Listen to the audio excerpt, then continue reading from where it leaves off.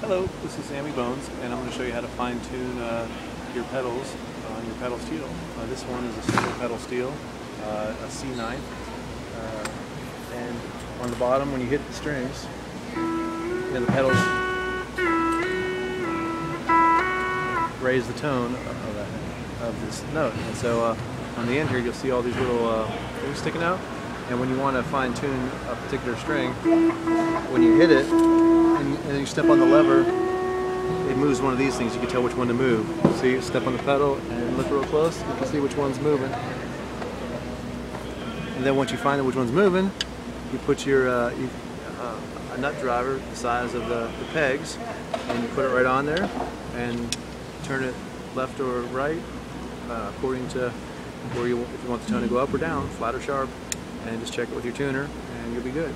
Hope that's helped you.